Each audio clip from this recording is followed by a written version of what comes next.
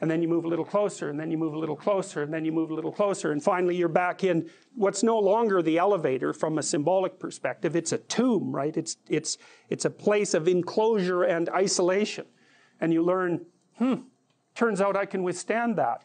And then you're much more together, much more confident. And that's often, one of the things that often happens in situations like that, I've seen this multiple times, is that if you run someone through an exposure training process like that and toughen them up, they'll often start standing up to people around them in a way they never did before, because they wouldn't stand up for themselves before because they weren't willing to undermine the protection.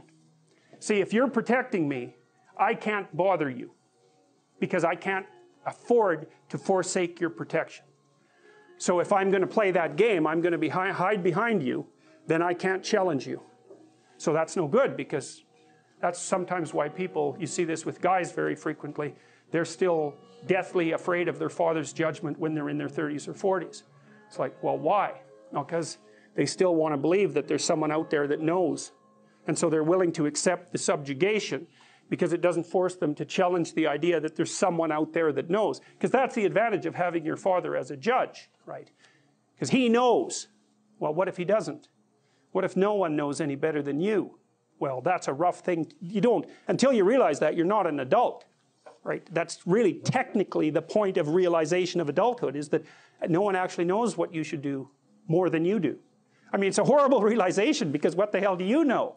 It's a terrible realization, and people will often pick slavery, permanent slavery, to the spirit of the Great Father, let's say, over that realization, and it's completely understandable. But the problem with it is that there's more to you than you think. And so if you continue to hide behind that figure, then you never have a chance to understand that there's more to you than you think. Far more to you than you think. Maybe there's enough to you so that you can actually withstand the threat of mortality without collapsing. Maybe even withstand the threat of malevolence without collapsing. Who knows? It's certainly possible. And it's not an abstract question. It's exactly the sort of question that you address in the psychotherapeutic process. It's always the question that you address. And the answer is often in the affirmative, because people can get unbelievably tough. And you know that because people work in emergency wards in hospitals, right? Or they work in palliative care wards, or they work as mortuary assistants. I mean, these people have bloody rough jobs, you know, or they're on the front line of police investigation into, you know, heinous child abuse crimes, and so they're confronting malevolence on a regular basis. And, you know, those are very stressful jobs, but people do them. And some people do them without even being damaged by them, although that's a harder thing, because you can see horrible things, you know, things you'll never forget. The problem is, it's true. You're oppressed, you're oppressed, you're oppressed, you're oppressed. God only knows why. Maybe you're too short, or you're not as beautiful as you could be, or, you know, your grandparent was a serf, likely, because almost everybody's great-grandparent was. It's like, you know, and you're not as smart as you could be, and you have a sick relative, and you have your own physical problems, and it's like, frankly, you're a mess. And you're oppressed in every possible way, including your ancestry and your biology, and the entire sum of human history has conspired to produce victimized you with all your individual pathological problems. It's like, yes, true. Okay, but the problem is that it is true. And so if you take the oppressed, you have to fractionate them and fractionate them. And it's like, you're a woman. Yeah, okay, well, I'm a black woman. Well, I'm a black woman who has 2 children. Well, I'm a black woman who has 2 children, and one of them isn't very healthy. And then, well, I'm a Hispanic woman, and I have a genius son who doesn't have any money so that he can't go to university. And, you know, I had a hell of a time getting across the border. It was really hard on me to get my citizenship. My husband is an alcoholic brute. It's like, well, yeah, that sucks too. And so, well, so let's fix all your oppression. And we'll take every single thing into account, and then we'll fix yours too. We'll take every single thing into account. It's like, no, you won't, because you can't. You can't. It is technically impossible. First of all, you can't even list all the ways that you're oppressed. Second, how are you going to weight them? Third, who's going to decide? And that's the bloody thing. Who's going to decide? That's the thing. Well, what's the answer in the West? It's like, in free markets, oh yeah, Christ will never be able to solve this problem. No one can solve it. What are we going to do about that? We're going to outsource it to the marketplace. You're going to take your sorry, pathetic being, and you're going to try to offer me something that maybe I want. And I'm going to take my sorry, pathetic being, and I'm going to say, well, all things considered, as well as I can understand them, maybe I could give you this much money, which is actually a promise, for that thing. And you've packed all of your damn oppression into the price. And I've packed all my oppression into the willingness to pay it. And that solution sucks. It's a bad solution. But compared to every other solution, man, it's why 10% of us have freedom. And so there's a tremendous illogic at the bottom of this. It's like,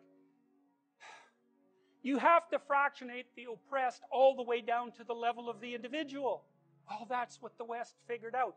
You know, there's a couple of figures who are at the mythological roots of our culture, and you know, people get upset with me because I bring in religious themes, but I understand some things about mythology and religion. And it's not an accident that the axiomatic Western individual is someone who was unfairly nailed to a cross and tortured. It's like, yes, right, exactly. So what do you do about that?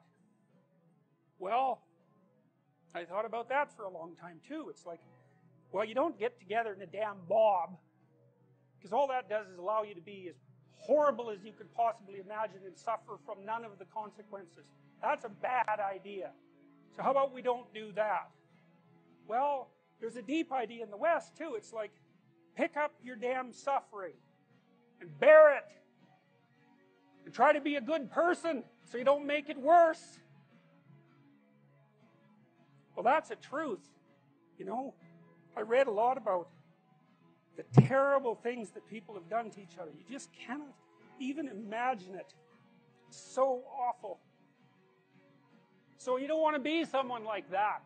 Now, do you have a reason to be? Yes. You have lots of reasons to be. God, there's reasons to be resentful about your existence. Everyone you know is going to die. You know, you too. And there's going to be a fair bit of pain along the way, and lots of it's going to be unfair. It's like, yeah, no wonder you're resentful. It's like, act it out and see what happens. You make everything you're complaining about infinitely worse. There's this idea that hell is a bottomless pit, and that's because no matter how bad it is, some stupid son of a bitch like you could figure out a way to make it a lot worse. So you think, well, what do you do about that? Well, you accept it. That's what life is like. It's suffering. That's what the religious people have always said. Life is suffering. Yes. Well, who wants to admit that? Well, just think about it. Well, so what do you do in the face of that suffering? Try to reduce it. Start with yourself. What good are you? Get yourself together for Christ's sake so that when your father dies, you're not whining away in a corner and you can help plan the funeral. And you can stand up solidly so that people can rely on you. That's better. Don't be a damn victim. Of course you're a victim. Jesus, obviously. Put yourself together. And then maybe if you put yourself together, you know how to do that. You know what's wrong with you, if you'll admit it. You know there's a few things you could like polish up a little bit that you might even be able to manage in your insufficient present condition. And so you might shine yourself up a little bit, and then your eyes will be a little more open, and then you can shine yourself up a little bit more, and then maybe you could bring your family together instead of having them be the hateful, spiteful, neurotic, infighting batch that you're like doomed to spend Christmas with. So then you fix yourself up a little bit, kind of humbly, because, you know, God, you're a fixer-upper if there ever was one. And then you got to figure out, well, can you figure out how to make peace with your idiot brother? And probably not, because he's just as dumb as you, so how the hell are you going to manage that? And so then maybe you get somewhere that way, and your family's sort of functioning, and you find out, well, that kind of relieved a little bit of suffering, although it reduced the opportunities for spiteful revenge, and that's kind of a pain in the neck. And so then you get your family together a little bit, and you're a little clued in then, at least a bit, because you've done something difficult that's actually difficult. You're a little wiser, and so then maybe you could put a tentative finger out beyond the family and try to change some little thing without wrecking it. It's like, our society is complex, and we teach our students that they could just fix it. It's like, go fix a military helicopter and see how far you get with that. It's like, what are you going to do? You're like a chimp with a wrench. Whack! Oh, look, it's better. It's like, no. It's not better. Things are complicated, and to fix things is really hard. And you have to be like a golden tool to fix things, and you're not. So, and that's the other message of the West. It's like, how do you overcome the suffering of life? And I'm not saying it's only the message of the West. How do you overcome the suffering of life? Is be a better person. That's how you do it. Well, that's hard. It takes responsibility. And I think, if you said to someone, you want to have a meaningful life? Everything you do matters. That's the definition of a meaningful life. But everything you do matters. So you're going to have to carry that with you. Or do you want to just forget about the whole meaning thing, and then you don't have any responsibility because who the hell cares? And you can wander through life doing whatever you want, gratifying impulsive desires for how useful that's going to be. And you're stuck in meaninglessness, but you don't have any responsibility. Which one do you want? Well, ask yourself, which one are you pursuing? And you'll find very rapidly that it isn't the majority of your soul that's pursuing the whole meaning thing, because, well, look what you have to do that. You have to take on the fact that life is suffering. You have to put yourself together in the face of that. Well, that's hard. Christ, it's amazing people can even do it. I'm stunned every day when I go outside, and it isn't a riot with everything burning. Because really, God, you talk to people, it's like, I knew this guy, he'd been in a motorcycle accident, and it really ruined him, and he was like a linesman, working on the power, and he was working with someone who had Parkinson's disease, and they had complementary inadequacies, and so two of them could do the job of one person, and so they're out there fixing power lines in the freezing cold, despite the fact that one was 3/4 wrecked with a motorcycle accident, and the other one had Parkinson's. It's like, that's how our civilization works. It's like, there's all these ruined people out there, they've got problems like you can't believe. Off they go to work and do things they don't even like, and look, the lights are on. My God, it's unbelievable. It's a miracle. It's a miracle. And we're so ungrateful. College students, the postmodern types, they're so ungrateful. They don't know that they're surrounded by just a bloody miracle. It's a miracle that all this stuff works. That all you crazy chimpanzees that don't know each other can sit in the same room for 2 hours sweltering away without tearing each other apart, because that's what chimps do.